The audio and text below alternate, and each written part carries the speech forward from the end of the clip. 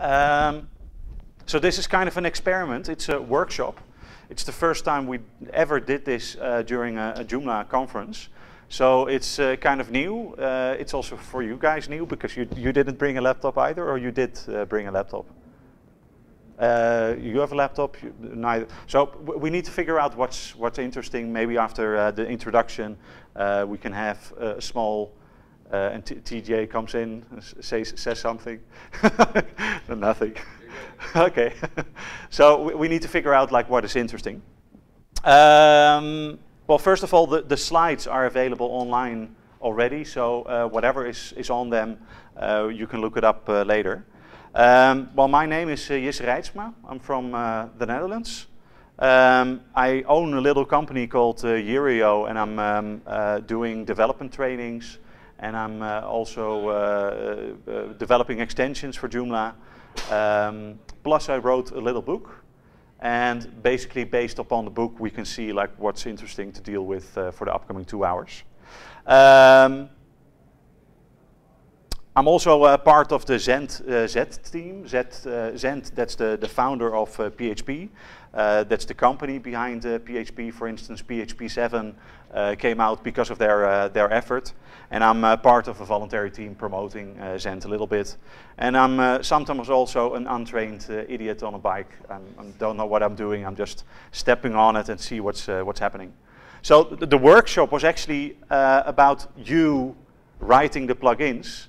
And me just guiding you with it, but that's the first question mark, like a laptop, because not everybody brought a laptop with them. That's coming up later, so after the slides we'll have a short round of what you guys want to do, basically.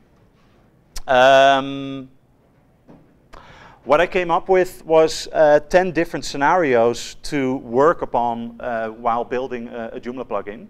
But maybe before we start off, first like a small question round. Who of you is familiar with PHP development? So not everybody? Familiar, you mean?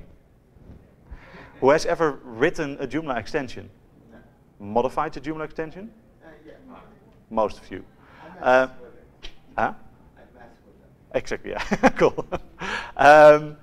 So the 10 scenarios I came up with are already pretty advanced, so we'll just have to figure out, maybe we pick one and just see like how we go along with that.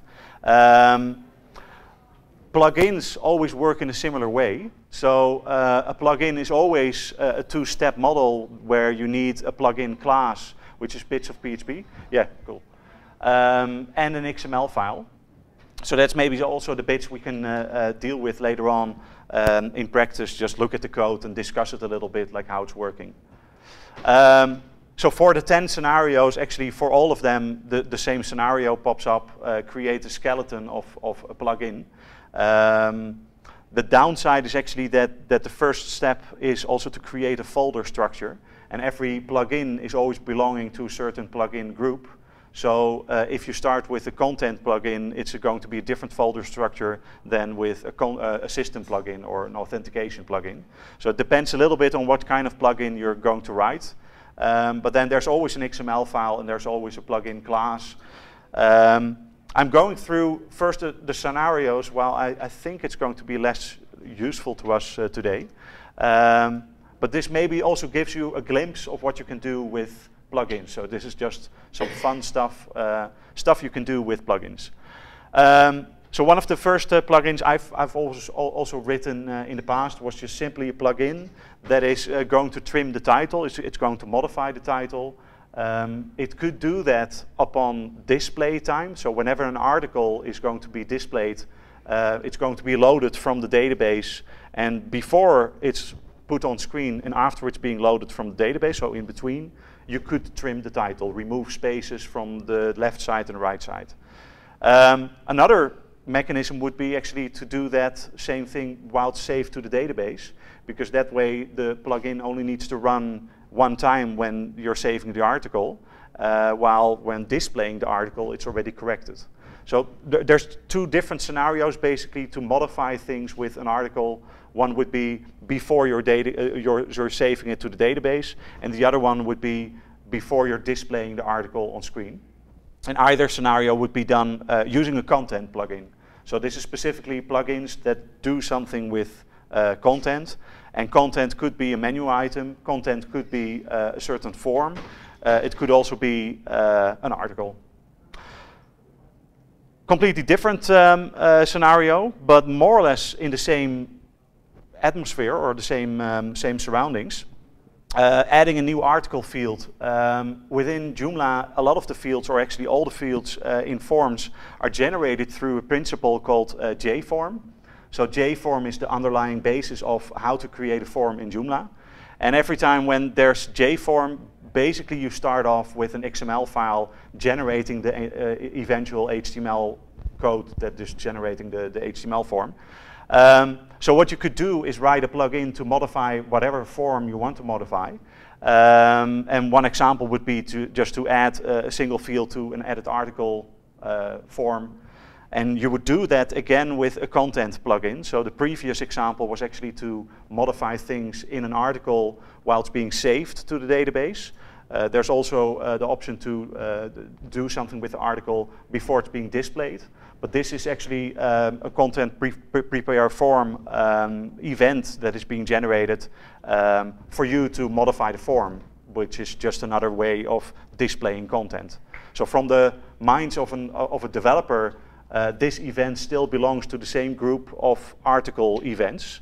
Well, actually, from the end user point of view, it's kind of a different thing. It's not displaying data, it's actually displaying a form, which is displaying the data. But it's still possible to do that with a content plugin.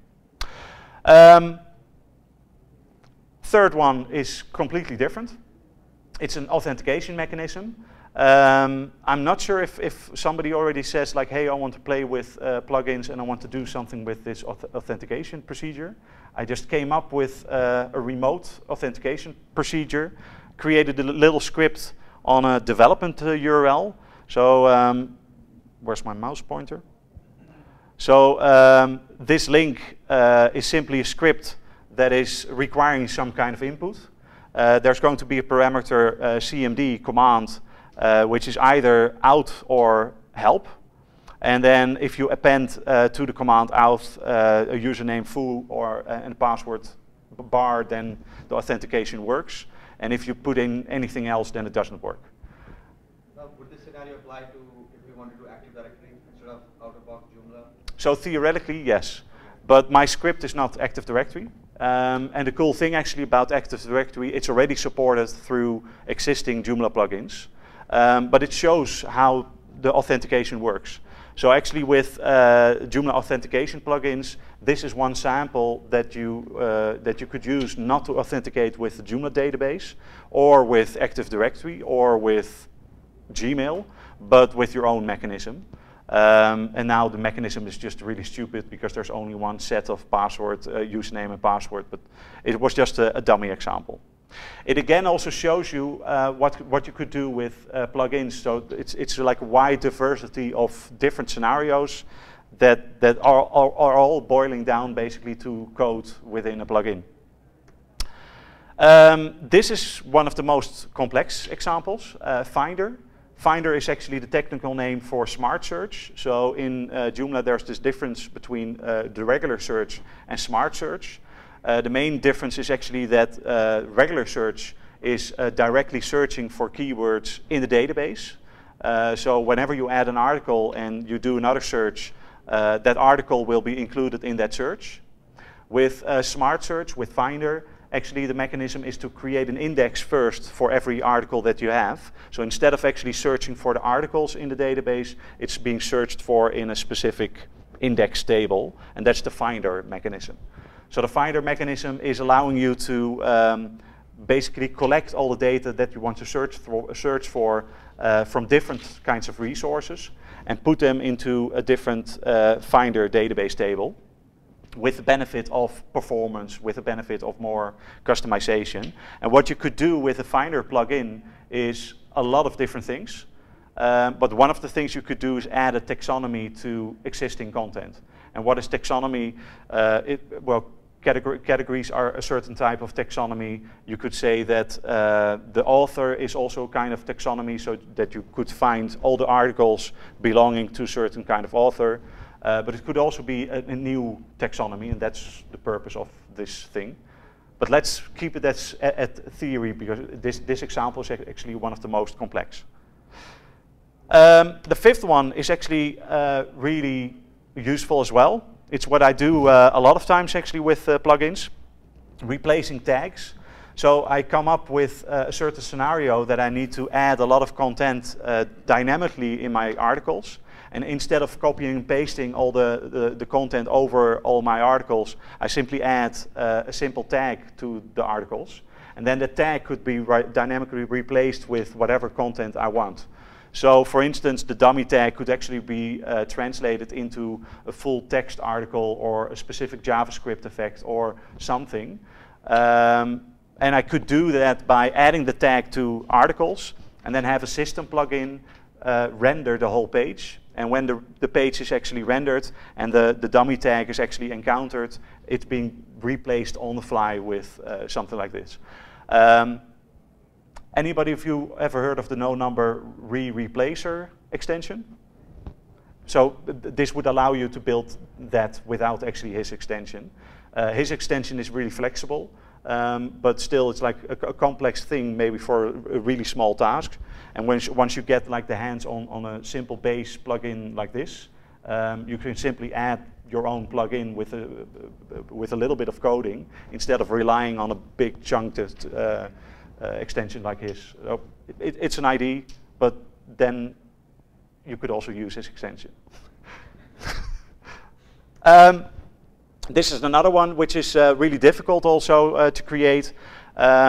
Actually, my book also has a chapter on how to do this and explaining all the steps. Typos could be made in a certain URL. So instead of content, it might be contnet. And then if you want to replace that typo in a URL, you could use a system plugin to do that automatically. Then there's different events actually that you could use to do that. The on-after initialize event is a certain event that is always kicked in when the page is being started. So then the URL is known, and then you could scan the URL for certain typos and then replace them automatically. Another one could be the whitelisting of emails. So let's say you want to have user authentication or user registration available, but instead of actually allowing everybody to register, you only want people to register with a specific email address or an email address ending on a specific email domain. Well, that's not something that is existing in Joomla. It's also requiring you to actually have a specific kind of logic in your own company or for a specific customer, but it might be useful. So whenever actually a customer or a user is being saved to the database, you could use the on-use save before event to actually intercept that change, intercept that user registration, and check upon whether the user email address actually matches your rules. And then whatever rules deny that creation of user, this user plugin allows you to stop the whole registration process. Another scenario, and we're almost there because I only had 9, or actually 10, but that's like a little bit of mumbo jumbo. Some kind of jQuery effect. That's another good reason to add a plugin. A lot of times when I need things like fancy box or some kind of lightbox effect, there's also the jQuery UI library, which is containing a lot of cool effects. Instead of actually looking for some kind of third-party extension that is adding that, and it's also adding a lot of fluff that I don't need, I actually create my own plugin because it's only a couple of lines of code to do that. So this might also might be one example that I'm just taking with you guys and just showing you. Like I've created a couple of plugins. They're all online with GitHub, so we can go through the code and just see like how it's working. This is also a funny one. It's a pointless example, but it's nice to see that it's actually possible. So there's the mission statement of having an extension uninstalled once it's installed. Completely pointless, of course, because it's some kind of security principle which is not really secure, and it's also really hard to undo maybe this kind of tricks, but it's possible, and it shows you actually that there could be a system plugin doing something with extensions once they are installed. So of course, first you need the system plugin to be working, but once it's working, maybe you could use that to block the installation of specific kinds of extensions. So maybe you want to have the system plugin installed, and then you're disallowing other extensions of a certain type to be installed afterwards. Could be in a scenario, there's multiple scenarios, so this basically shows you that you can do something with PHP whenever an extension is being installed. And this is basically slide 10 or scenario 10. You can do a lot of different things. I don't know if you've heard of the name Peter Martin. Well, some of you are really familiar with him. Some of you are also really familiar with all his talks with Raspberry Pis. He's going to do a talk tomorrow, I think, showing you actually how to connect Joomla to a Raspberry Pi in some kind of way. And that some kind of way is changing with every time when he buys a new device and plays with new technologies and so on. But it also shows you that you could actually write a plugin to do something in PHP that is communicating with his Raspberry Pi. Unfortunately, his Raspberry Pi is not turned on yet, I think. So we can't connect to it or whatever. But it's also showing you again the flexibility. Removing swearing words from content, that's some kind of filtering mechanism that whenever users are allowed to upload content, you could use again a content plugin to modify that kind of content, or override a class file. So actually this is just a bunch of scenarios. And before I continue actually with maybe diving into some of the practicalities of creating a plugin in general, none of you have created a plugin before, correct? Tried. Cool. So this was actually the experimental part of this workshop. Like who's going to attend, what are we going to do? And actually instead of doing this stuff, I think it's worth less actually to do something if you've not created a plugin before, because you guys actually want to learn how to create a Joomla plugin. Well, first of all, you should have received my book. So that's step 1, or step 1 till 90. That's showing you like a lot of different things, and what we can do in the upcoming 2 hours is only take a couple of those scenarios and see where it goes and see like how the plugin could be created. So I'm going to forget about this part and just moving ahead. The rest of the slides were a couple of thoughts I put down for that might be useful when creating a plugin. So those slides are still useful, but they're not showing any actual code. And I think what we're going to do on screen is just display code later on, display the kinds of stuff that you can actually do with plugins and see where it's ending up to. So where to begin with a plugin? The most important thing is always, first of all, you need to choose your plugin group. A plugin is always belonging to a certain kind of group, and I will later on explain the relation actually between the group and the events that are attached to it. So that's the basics of choosing which group or choosing the right group for your plugin. When you made that choice, actually the choice sticks because the name of your class, in this case PLG system example, so system is the name of the plugin group, is going to determine like the workings of your plugin. So this is really one of the most fundamental steps you're always going to do, and it's going to be also difficult in the beginning to determine what kind of group is actually needed for what kind of functionality. I'm going to display also a small trick actually when choosing the right group, so I'm coming back to that. After that, what I always do is create a class skeleton. I asked before, like, how familiar are you with PHP programming, but not all of you are that familiar with PHP. So I'm also going to introduce a little bit about PHP development in general. Who's familiar with PHP development again? Object-oriented programming. The difference between protected and private. It was just a little test, but it's just to make sure like what kind of knowledge you already have. So that might be less useful for you guys, but it's well, we're doing it together, so we just need to figure out like what is interesting. What I do always with a plugin is not create a class with methods, but I always create an empty class without any methods, because afterwards I can create an XML file, and if I have the empty class and the XML file, I can discover the plugin itself and have it installed in Joomla using the extension manager. And from there on, I actually have a plugin that is enabled with 0 functionality.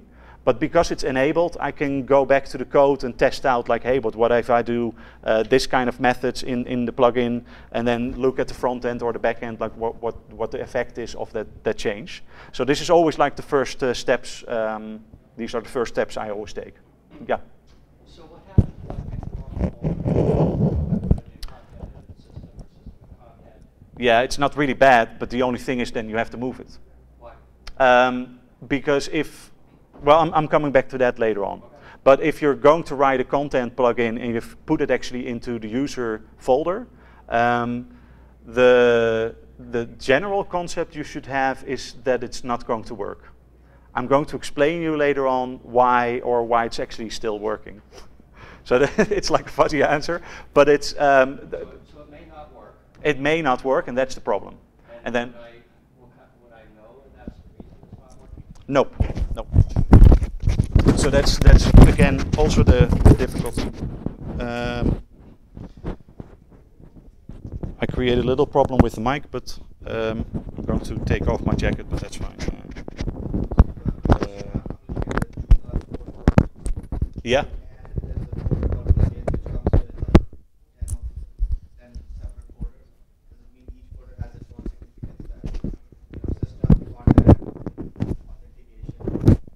Yeah, and I'm going to explain like the difference in folders in a minute or so.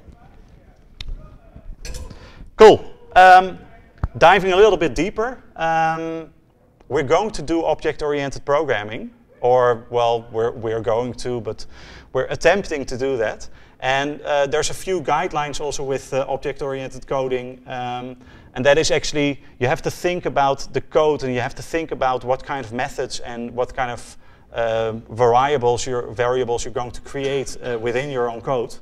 Now, one of the problems there is that if you're new to this kind of things, you're also going to choose the wrong names, and every time when you pick a wrong name for a certain method or a certain class, you always can rename it.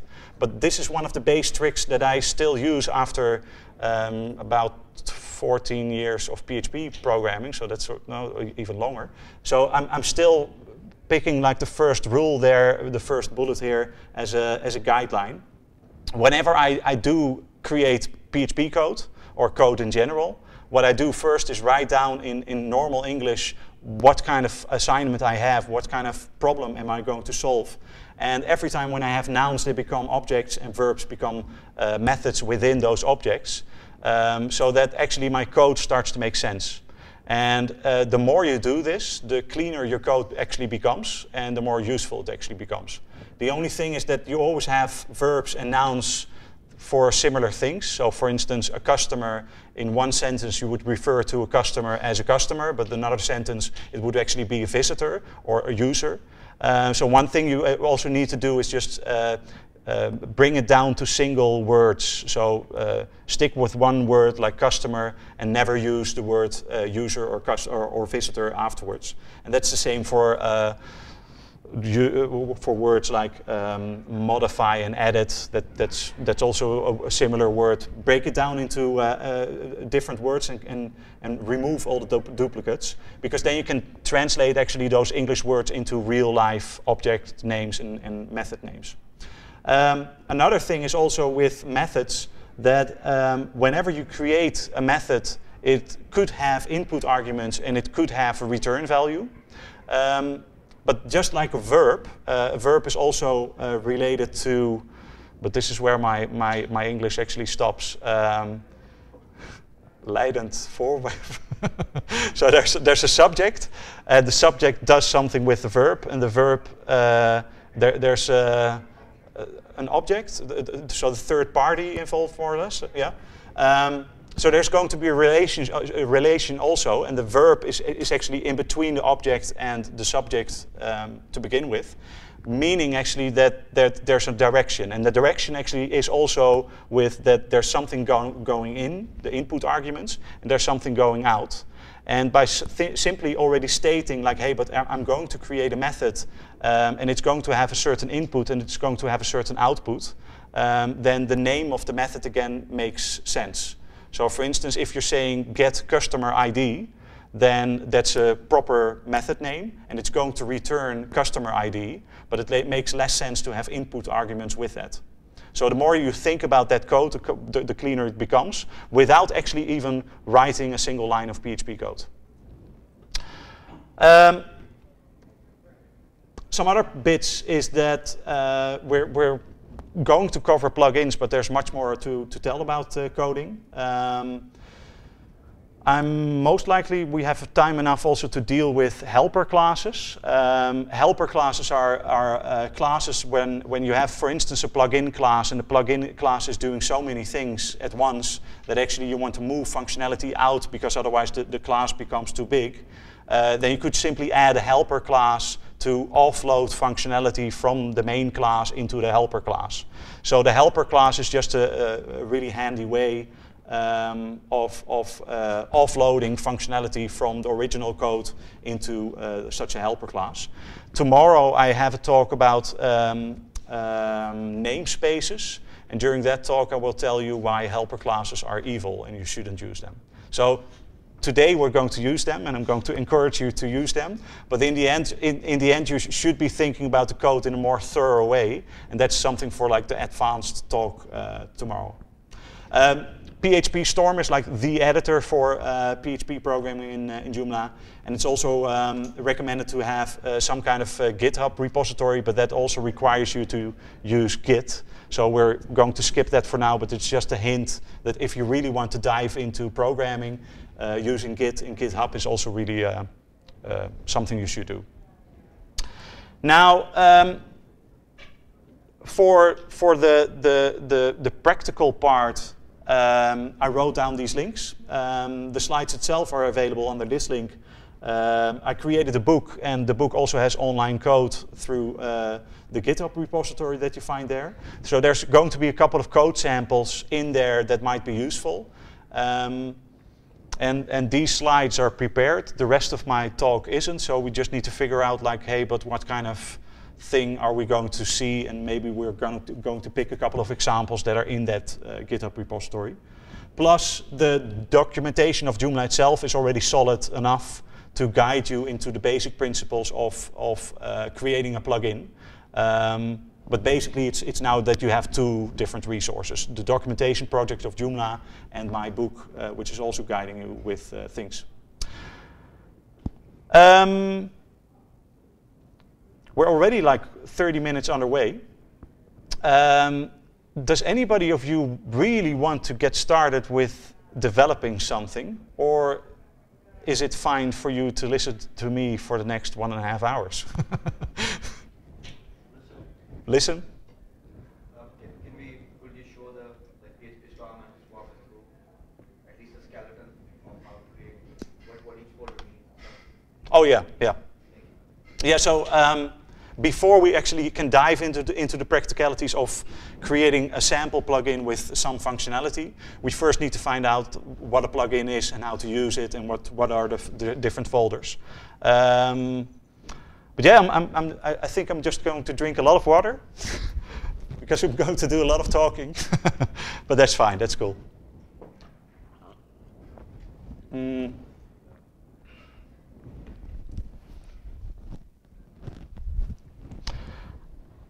Let me find another slide set which is actually introducing this.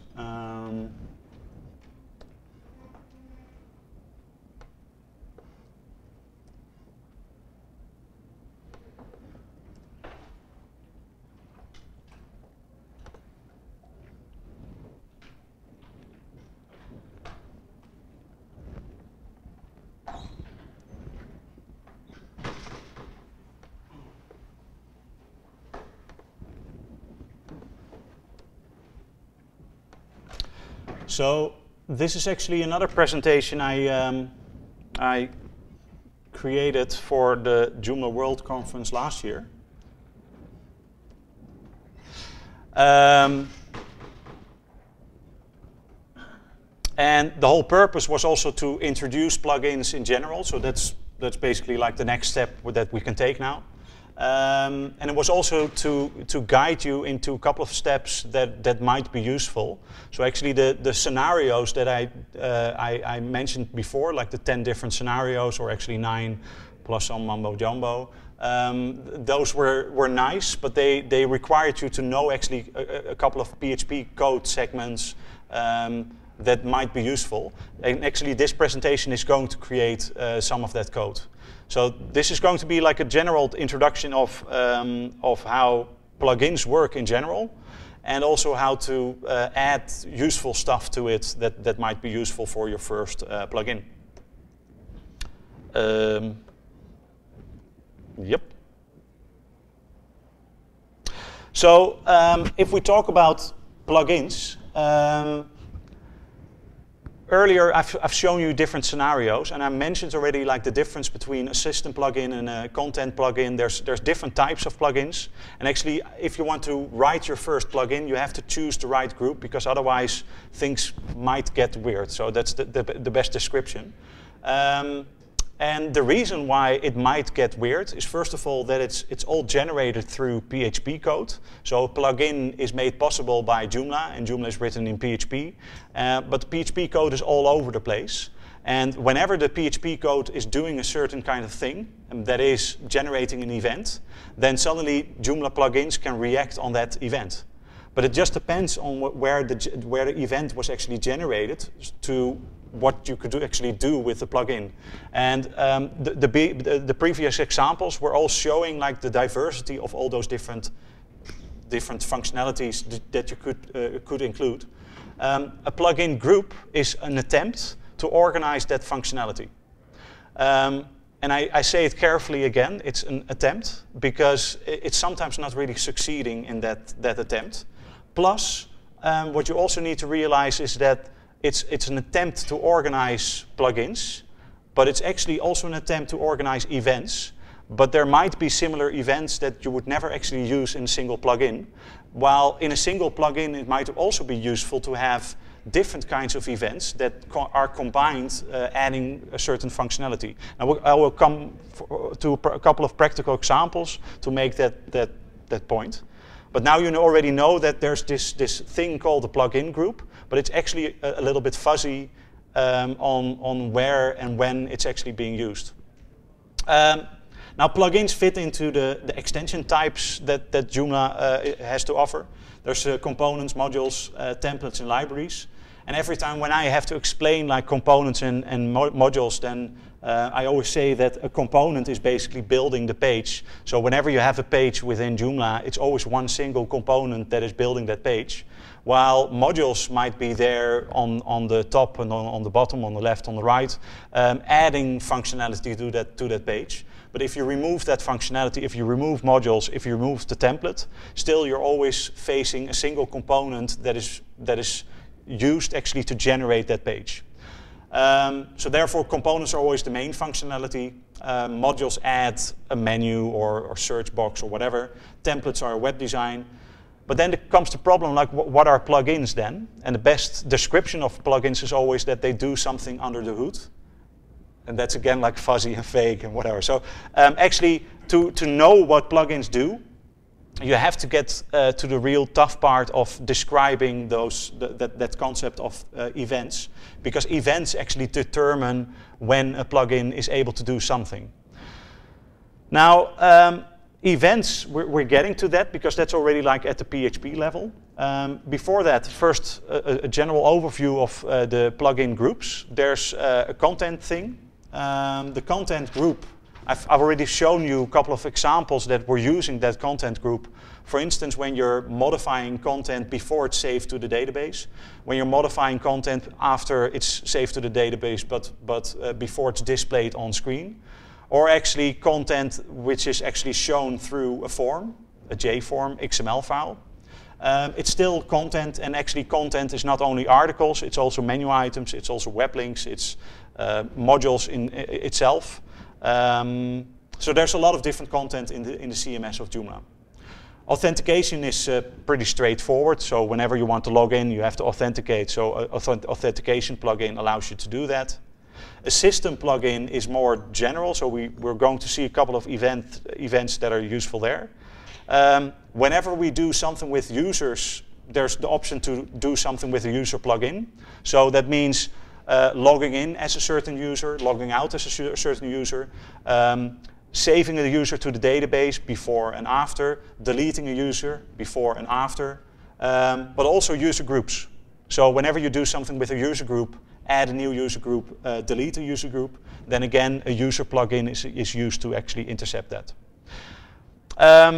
I already mentioned the difference between search and smart search or finder. There's also a plugin group for CAPTCHA, reCAPTCHA as an example, Google reCAPTCHA. There's the whole principle of two-factor authentication, and within the Joomla core there's two-factor authentication for Google Mail, I think. So that means that actually you can authenticate using the two-factor authentication of Google itself, but theoretically you could add your own two-factor authentication itself. The what you see is what you get editor. So TinyMCE, JCE, that's an editor plugin in its base. And whenever you add buttons to such an editor, that's a button editor plugin or a button plugin or an editor extended plugin or an editor button plugin. So there's a lot of different names actually for the second last group. Quick icons, the stuff you can add to the dashboard. And the list goes on because third-party extensions can also add their own plugins. So Hikershop, Redshop, Virtuemart, the different content construction kits, CCKs. There's also two extensions here of myself, Simplist and Dynamic 404. So whatever extension is there, it could add its own events, it could add its own plugins to the whole listing of different plugins groups. So we're getting actually to a couple of those events in detail and a couple of those plugin groups. And in general, what you could say is that an event always belongs to a certain group. That was the way that Joomla was making those events possible. So if you look at the three different lineups, content, system, authentication, it's equivalent actually to the events contained within that group. So on content prepare, in general, you could say that an event called on content prepare is always belonging to content because it's simply belonging to, or it's starting with on content. The same thing with on user authenticate. On user, it's something with a user plugin, but now things get weird because it's actually not a user plugin, but an authentication plugin. So let me go back a couple of slides. There's the authentication group, there's the user group, but both actually start with events with on user something. So there's on user save before, that's a user plugin. On user authenticate, that's the authentication plugin. So the mapping between a group and the events is not straightforward. Basically because the name of the event itself is determined by the PHP code, and it doesn't necessarily say what kind of plugins should actually be doing something with that event. Now, to explain this, there's certain PHP code within a component, within the Joomla framework, somewhere in Joomla. There's PHP code that is generating an event. And whenever an event is being generated, it's basically a message from the Joomla core saying this is the moment when certain plugins can do something with it. A plugin, on the other hand, is a plugin class. So we're going to look at the plugin class in basics as well. And every time when a plugin class wants to intercept such an event, wants to do something when that event takes place, it needs to define a method with the same name. So on one end, you have the Joomla core or Joomla component that is generating an event called on content prepare. while on the other hand, there's going to be a plugin with a method on content prepare. Because the name is matching, actually Joomla is executing that plugin method at the same time when the event is being generated. The problem is there that it's up to the component or up to the place where the event is being generated to come up with the name of that event. And there's some kind of standardization going on that if you have a content plugin, it has an event starting with onContent. But now comes the tricky thing. They came up with that standard only recently, and recently is like in the last 4 years or 5 years. And before that, they had a couple of events that were well, missing that keyword like content and user in the method names on user authenticate. So in Joomla 1.0 or Mambo even, it was not on user authenticate, it was on authenticate. And they didn't care about plugin groups. They didn't care about what kind of folder the plugin was living in. It was just an event, and any plugin could intercept that event because it was just a generic system event. So again, the groups are just an attempt to organize it, but it's actually up to the code that is generating the event to do that organizing. So can you file your own events? Yeah. Like, so if you write a component that can file its own event as long as it's following a standard? And then That's actually how the third-party plugins do that. Okay. So whenever I'm building my own component, I'm thinking actually along the line, hey, but this is functionality that could be extended. It could be extended by third-party developers. It could also be extended by myself. And if I don't want that functionality to be part of the component, I'm generating an event, and then I can write a plugin to actually add that functionality. And the cool thing is that a component actually becomes flexible through plugins. So if you want to have functionality added or removed, plugins is actually the way to do that. So a good component, a good third-party extension, always has enough plugins available. But if the plugins are not available, it should have enough plugin events for third-party developers to create those plugins. So it's up to the developer of the component actually to come up with the right namings of events. And the standard nowadays is to start an event always with the keyword on. That means like there's something happening, and on that event, on that eventuality, then you can do something. The second keyword is then the name of the group. So content, user, in theory, like also system and authentication, but that's not true for the Joomla core, unfortunately.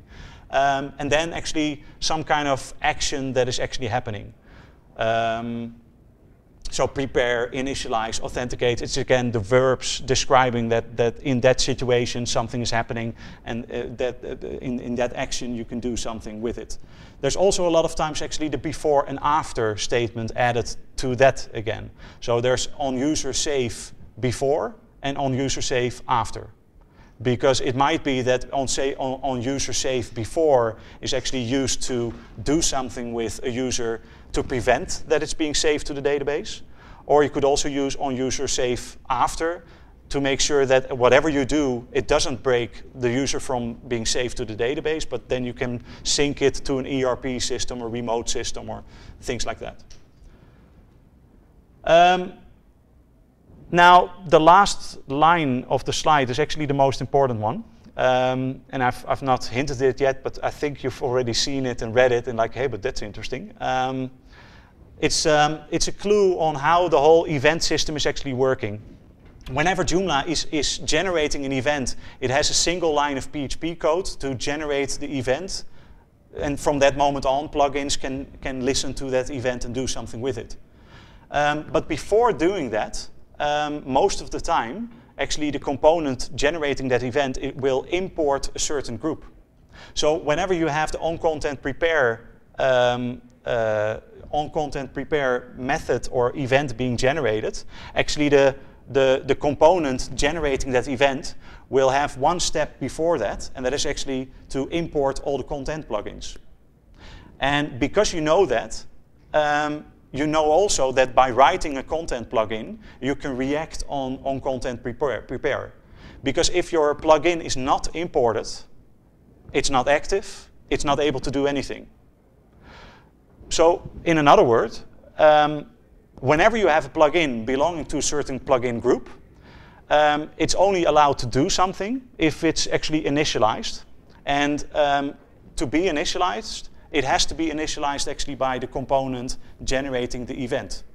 And now the standard is actually, if there's going to be an event on content prepare, all the content plugins will be activated before that. If there's going to be an on user authenticate event, all the user plugins are going to be activated before that, and so on. So by sticking actually to the plugin group, the component and you've made a contract that whenever the component is generating that event, your plugin is actually activated at that same time. So that's the benefit actually of that fuzzy situation. It's kind of a contract that whenever the component is generating a certain event, the prefixed event group, so content user, is actually initialized before that. Now, there's one special group, and that's the system events. Because system events take place when, for instance, the system is just initialized. And earlier we had an event called, oh, it's right here, on after initialize. So the first step that Joomla is going to take is initialize the system. It's going to load the database, it's going to do a lot of stuff, initialize sessions, and then it will generate the event called on after initialize. But just before doing that, it will initialize all the system plugins. Now, this is the very first event that is happening throughout the whole system of Joomla. And even better, it's always happening. Meaning that for on content prepare and on user authenticate, an additional step has to be made by the component generating that event. And that extra step is initializing that specific plugin group. But of one single plugin group, you always know that those plugins are initialized, and those are the system plugins. Because every time when you initialize Joomla, there's going to be the on-after initialize event. And before the on-after initialize, all of the system plugins are loaded. Said in a different way, using a system plugin, you can intercept whatever event is there throughout the whole system. So if you want to have a plugin event in your own plugin called on content prepare, and that's the only thing that your plugin is going to do, then you're going to write a content plugin. If you're going to use the on user authenticate event, then it's actually belonging to the authentication group, then you're going to write an authentication plugin. But now if your plugin is going to do on content prepare and on user authenticate, and maybe something with search, and maybe add some what you see, what you get button to the editor. If it's going to do all those things, you're not going to write different plugins. No, you're going to write a single plugin, and that's a system plugin. Because a system plugin is always working all the time. So actually the last line is a trick that allows you to bypass whatever Joomla came up with organizing the events. But it's also dangerous. So my advice is, if your plugin is going to do one thing, make sure that it's fitting into that group that it belongs to. If it's going to do two things, then you could still see, like for instance, if there's going to be an on content prepare and there's going to be something with user saving, then whenever a user is being saved, the form of that user is already loaded. And when a form of a user is loaded, a form is kind of a content thing, then content plugins are also loaded.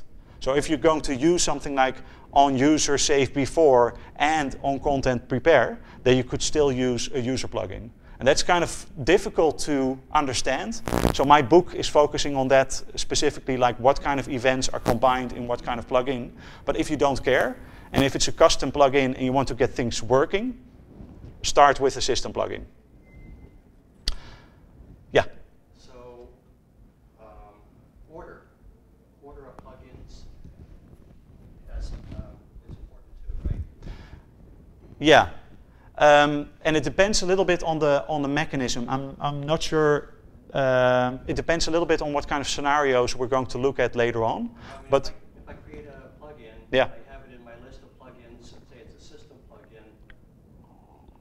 Will it override a authentication plugin? No.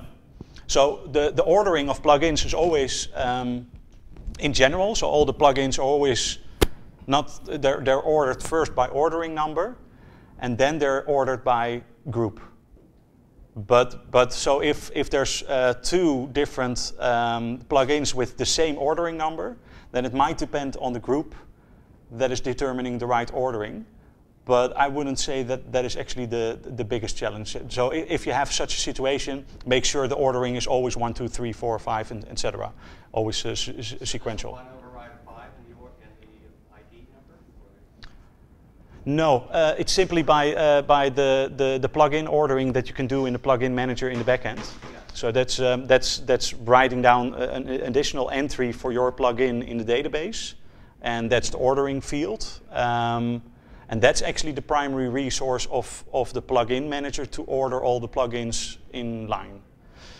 Yeah. Especially with the content plugins, historically you could have content plugins that have the wrong order, so a later one would mess something up an earlier one. It's like the Joomla plugin. Yeah. That you close the email address. That wasn't the first one, it wouldn't do it. So I think that's where ordering can play a more important role. Yeah, and there's multiple ways. So per area, per thing that you're trying to do, then the ordering makes sense. But I would say that only focus on the fact that the ordering is one single number per plugin, and then all the plugins are ordered by that number. But whatever kind of ordering goes after that is not important. But the ordering is important. For instance, if you have editor buttons, then simply the first button to show is actually the plugin with the lowest ordering. So it's always ordered from 0, so that's ascending. So then the ordering of the plugins or the ordering of the buttons is determined by the ordering of the plugins. The content thing, that's a really good thing as well. Then it might be that one action of a plugin loaded after the first plugin is undoing the actions of that first plugin. So then it becomes really important to note what's going on. Authentication the same way, but then with authentication it's another logic that whenever you authenticate yourself with Joomla, Joomla will go to the authentication plugins, and Joomla will go through the lineup of all those plugins to ask the first plugin with your credentials, can you authenticate those credentials? And if the answer is yes, then the lining up of the plugin stops, so you're authenticated. But then if the authentication fails, the next plugin in line will be asked. But then it could be that you're actually authenticating against 4 or 5 different mechanisms, while the 5th mechanism is actually the one that you're using, and that's performance-wise is a nasty thing. So there's multiple scenarios that our ordering is important, but it just depends on what kind of functionality is included in the plugin to know like what the effect is, and that's the difficult thing again. Yeah. So I think my understanding is the best practice is to write your plugin in the respective group, but you could technically write everything in your system. Yeah. Yeah. Since the system gets initialized the first, is there a performance gain or loss if I'm writing a content plugin versus I'm writing the same thing in a system plugin? Yeah, so system plugins are always initialized. A content plugin is only initialized when content is actually dealt with. So yes, that's true. But also it's also bad to use this trick performance-wise or communication-wise. So if my plugin is grouped in the user plugin group, then I'm basically stating that my functionality is dealing with users. But if it's not dealing with users, basically the end user doesn't know what kind of plugin they're dealing with. So choosing the right group is also a way of communicating what kind of functionality is included in your plugin. So just to follow up, so if I have a content-related task that I need to perform, yeah, it's always good to do it in the content plugin because yep, unless that content is edited or done, like system will initialize it anyways. Yeah, exactly. You cannot even use it. Yeah. And this is one of the difficult things I'm encountering myself as well. Sometimes I'm writing a plugin that needs to be in 2 different groups. So then you need to determine like, hey, but if it's both the content group and the user group, can I do it in the content group knowing that content is always initialized before user group?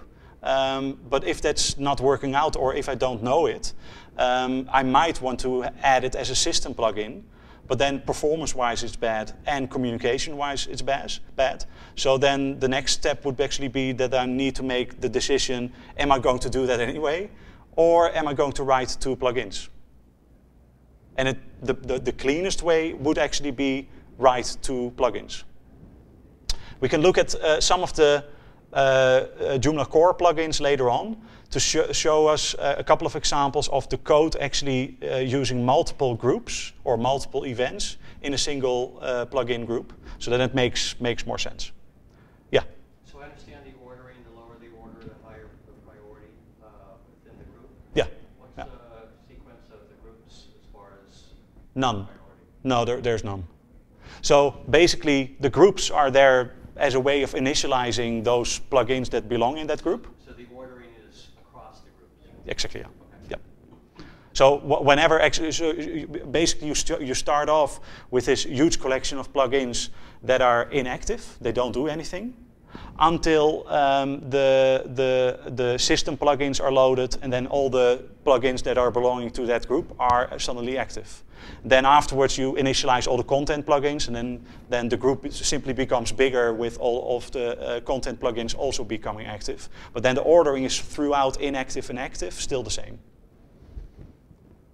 So it's like a global thing, and the plugin groups, like you said, it doesn't make a difference in the ordering. So I think you were meaning when you said first it's the system plugins, and then it moves on to the content plugins. Yeah, but that's not true. So of the system plugins, you always know that the system plugins are loaded. But then if there's theoretically, if the first system plugin is going to load all of the content plugins as well, so the functionality of the first system plugin in line is actually to initialize all of the content plugins at that moment. Then the second plugin in line is not the first or the second system plugin, but is the second whatever plugin, and that could be a content plugin. It could be another plugin as well. So it's just the status flag being swapped from inactive to active that determines whether a plugin is loaded at all. But the ordering of the plugin is always a global thing, regardless of the plugin group. Yeah? I have two system plugins. Yeah. And one two running on the same page. So my query is that which one is running first and which one is running second? So first of all, that's again the ordering. So the one with the lowest ordering, if all the plugins are ordered from 0 to 100, and the first plugin is loaded with ordering 0, that's the one that's being loaded first. But then the tricky question is actually, what kind of event are they reacting on? If I use the same event. Yeah. If I use the same event for a system plugin, like on content prepare. Yeah. Then in case which one is running first and second? Then the one with the lowest ordering will be rendered first, or will be called upon first. But now let's imagine that they have both the ordering 0. Then it's basically the ordering in the database that is being followed upon. Ordering in the sense like as the installation number. Yeah. That is the installation number and installation ID. No, it's not the ID itself. There's a specific field at ordering, and if you start to reordering plugins in the plugin manager, I'm actually not sure if I have a working environment here that I can show it. Maybe later on we can show that. But in the plugin manager, just as articles, you can reorder all the articles. You can also reorder all the plugins and all the modules, and it's the same way of dealing with things. And then simply the plugin that is loaded in top will also be loaded at first in the front end. Does that answer your question? But maybe we can deal with that later on. But For time's sake, I think I'm just moving forward and just because there's more stuff coming up, and then you can see actually like the situation is even more complex because of the multitude of different events. We're moving forward actually to some code. And then actually the matching between the method name and the event name will become clearer again. So here we have two different events: on content display before, on user authenticate. There's somewhere some code that is generating this event. And then there's going to be a method in a plugin that is actually doing that stuff for real.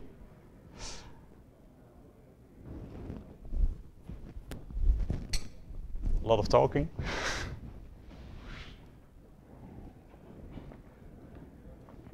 I'm skipping those slides, but I will come back to these later on. But this is just to show you actually the diversity already of different events. So there's going to be different content events. I already mentioned save before, save after, and this is just a list of 3, but there's actually a dozen or so of these events. User events, every time when you save a user before and after, every time when you log in, log out. Now we're going to focus on, first of all, a user plugin, which is going to be located then in the folder called plugins/user. We're going to create, we're not going to create anything. This is the standard plugin that is already installed in Joomla. So there's a Joomla user plugin within a folder Joomla with 3 files. The third one, index.html, you can forget about that file. It shouldn't be there. There's going to be an XML file, and there's going to be a PHP file. And the XML file, have you ever played with the XML or creating a new template in Joomla? Yes. Also has XML files. The XML of any extension basically always looks alike. And the XML of a plugin is only special that it has a different type. So instead of type is template, type is component, it now is type is plugin. Plus it has an extra parameter called the group, which is in this case user. Now, before we can dive actually into the PHP code, which is the most interesting part, we need to dive a little bit into PHP itself, just to get you guys updated. 30 seconds, but I'm not sure if that's going to work. PHP is an object-oriented language. So that means we're going to work with objects. But actually objects are instances of classes. So actually we don't create objects ourselves. We're going to create a plugin class. And that plugin class will be initialized by Joomla into a plugin object. Now that plugin class, so in the end the object will have variables and methods. And this is a little bit of a sneak preview on the methods and variables that the Joomla user plugin has. So there's, let me find my cursor. There's the obligation of a defined statement, the security check. This is a class. It starts with PLG with a capital, which is the newer standard, and user as in the name of the group. So whenever we're going to move one plugin from one place to the other, we have to move all the files from one folder to the other, and we have to rename the plugin class, and which is not that complicated, so you could do it, but it's, well, you never want to undo something. It's extending from a generic class JPlugin, and actually this JPlugin class will give this subclass a lot of functionality. So this is also object-oriented programming, more specifically inheritance. We can have classes extend upon parent classes, and the benefit is actually whatever is contained in the parent class is also available in the subclass. Now, there's a couple of keywords that are important as well, but that was too soon. Protected and public, as you can see here. There's also the third access modifier called private. Protected means that whenever a variable is called protected, then it's available in the class itself, but also in the parent class and also in subclasses. So there's this inheritance thing going on. One class could be extended by child classes, could be extended again by child classes. That's the inheritance tree. And within the inheritance tree, all of the protected members are available to all those classes. If it would be private, then it's only available in the class itself. Now there's a good reason actually why I made these two declarations protected. Because actually the app variable and the DB variable, that's useful to have in your own plugin. DB is referring to database interaction. App is useful for, well, doing stuff with the application. And instead of actually initializing those variables myself, I'm relying on the parent class called JPlugin to do that for me.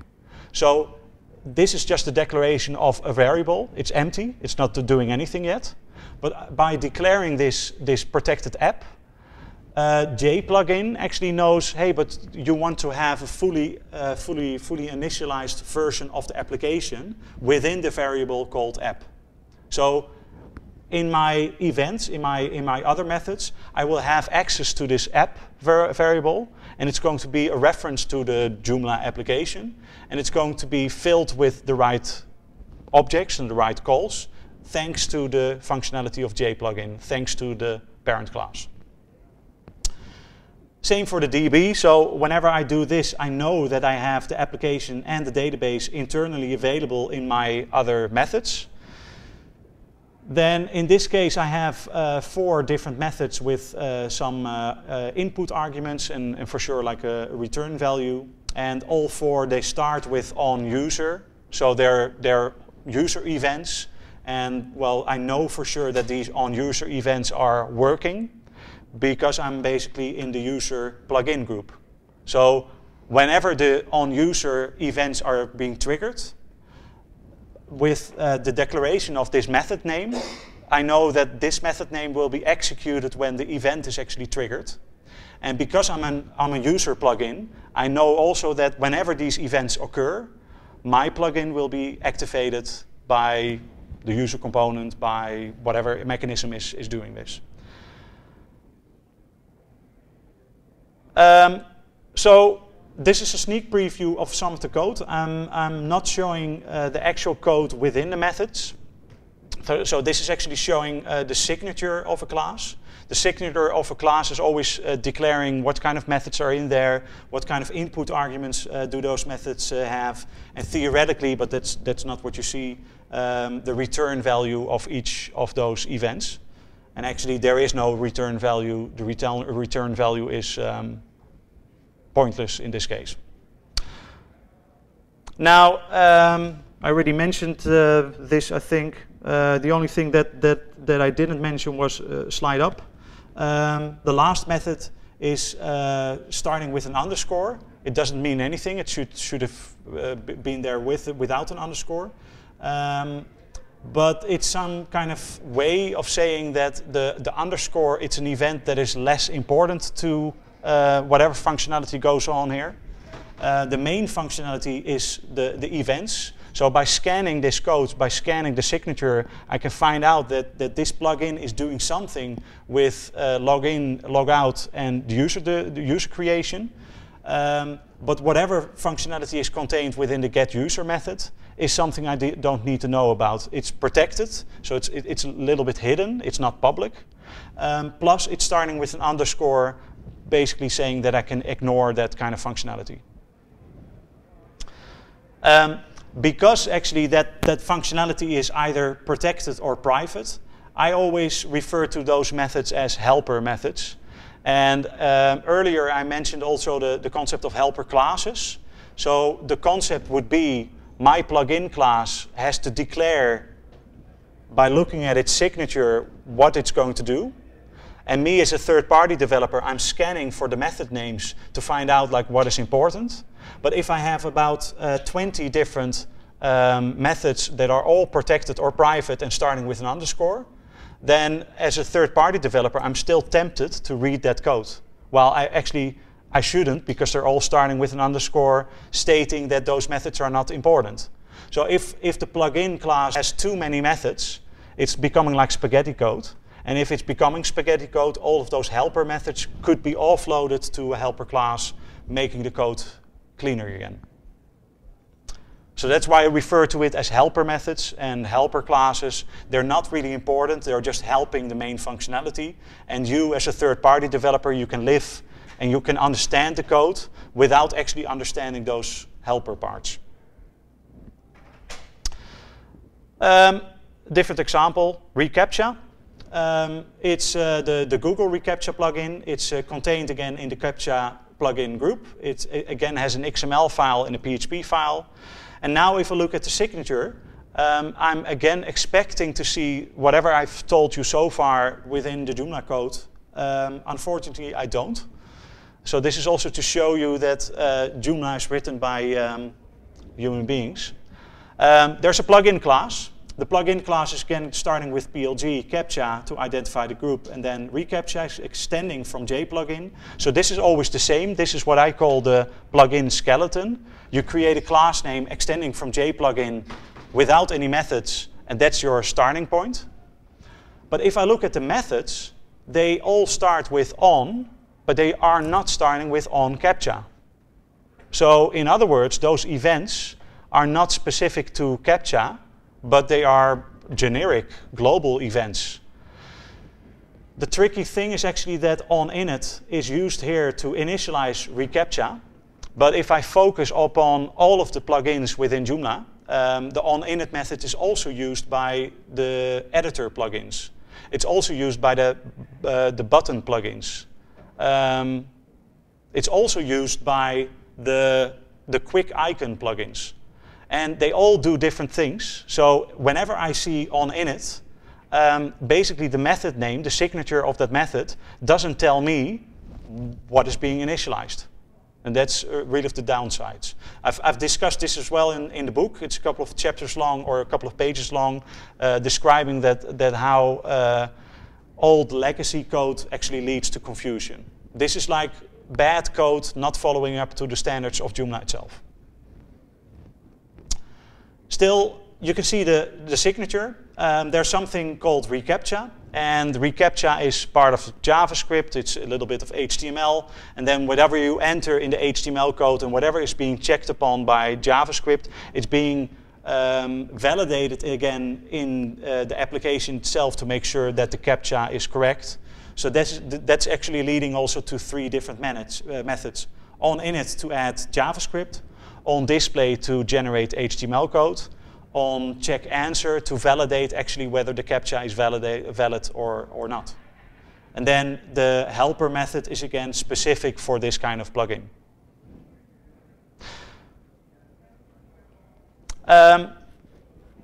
Now something completely different.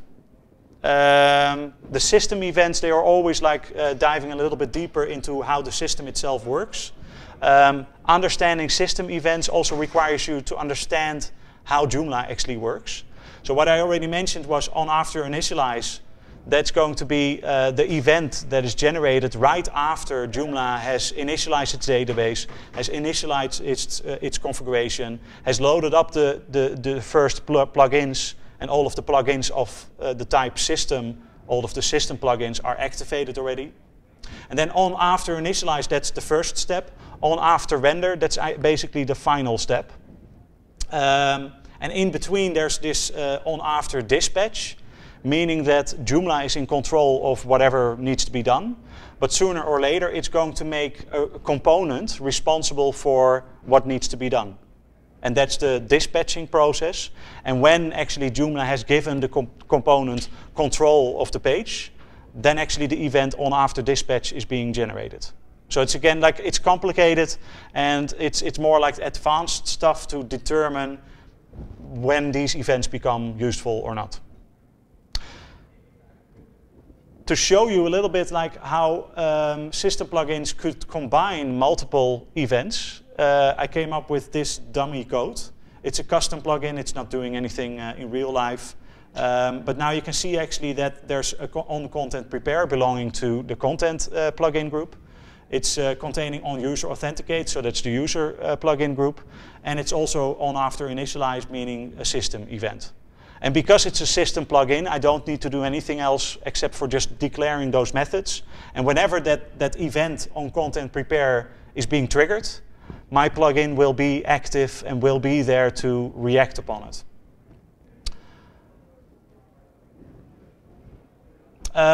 I've also written down here the difference between protected and private. So protected means that whenever I create something protected, it's available to parent classes. Well, the parent class in this case is JPlugin. I'm pretty confident that whatever code I create as a third-party developer, JPlugin is not going to use that. So for the parent, it's useless. But let's say that somebody else wants to extend from my own plugin, it might be useful.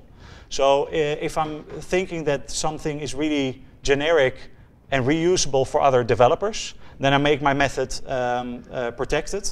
And then if something is so specific that I know for sure that it's like hackish and not reusable by anybody, I make it private. So again, private or protected are not just keywords that have certain features, but it's also a way of communicating.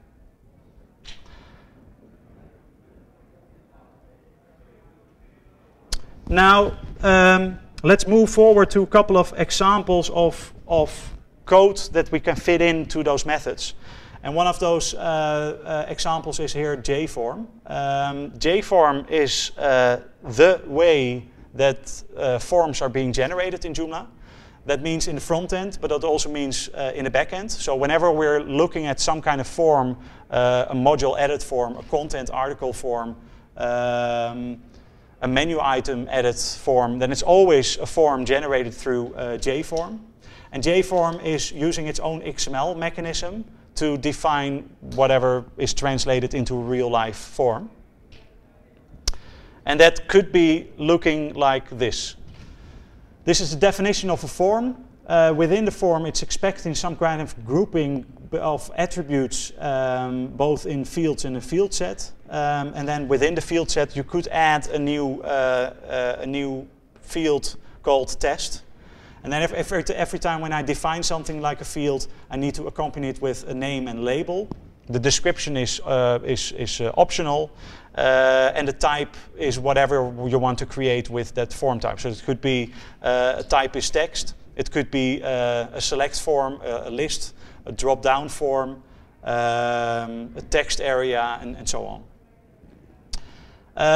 Now, let's assume that I've created this in a subfolder of my plugin.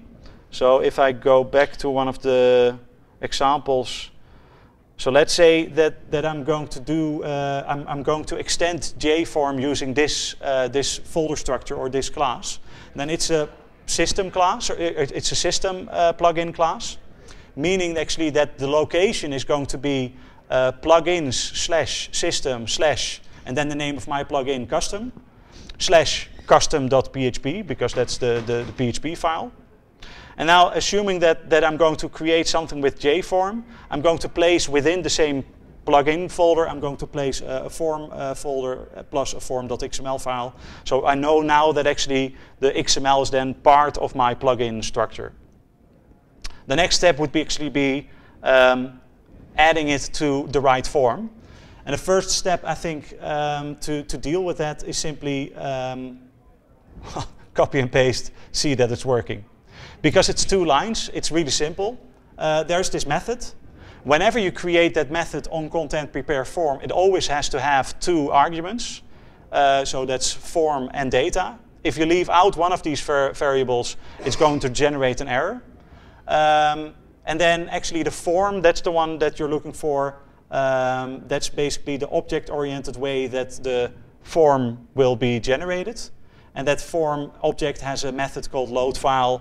And the loadFile actually has a form parameter.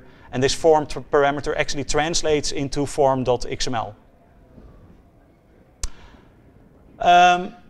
This is the most basics of the examples. And it's pretty pointless if you put it into action, because the XML, let me go up. The XML is actually adding something to a field set called attributes. So whenever there's a form with an attribute field set, my field is going to be added to it on every page. Because I didn't really distinguish between, is this the page of the content article or the menu item edit form, or maybe it's in the front end and not in the back end. So actually I didn't do any checks there, and that's where the code will be more elaborate. There's going to be checks whether actually this form object will be part of the form or will be actually the right form. Another check that I add a lot of times is whether the current application is the back end or the front end. There could be security checks. You could also use the data variable, which is a copy of all the data that is being pushed into the form. So you could modify those data. You could simply check upon the data, whether it's a new article or it's an existing article, stuff like that.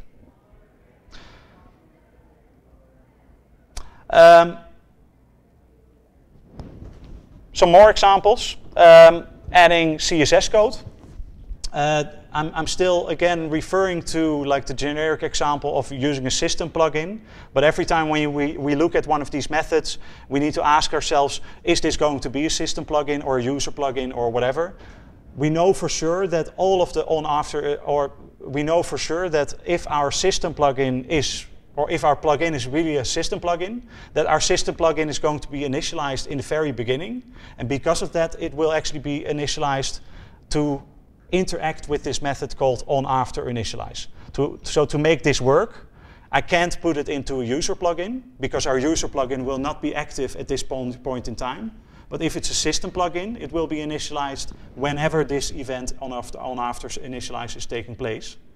And then to add things to it, I simply pointed to a certain CSS folder, certain CSS file, and this is the code that you could also add to your own Joomla template. But instead of actually doing it in the Joomla template, now it becomes something of a plugin. So one of the 10 use cases in the beginning would be like adding a jQuery effect to something, to the page. It could be done using code like this. And there's a similar statement to add JavaScript as there is now with style sheets. So this is like showing you slowly like what kind of code could be in there. Where is this example? Look at the book, because the book is really full of those examples and it's better organized also than the slides. I don't remember this one. My GitHub repository is also full of a lot of code samples, but that's like a huge listing of a lot of different code. So then the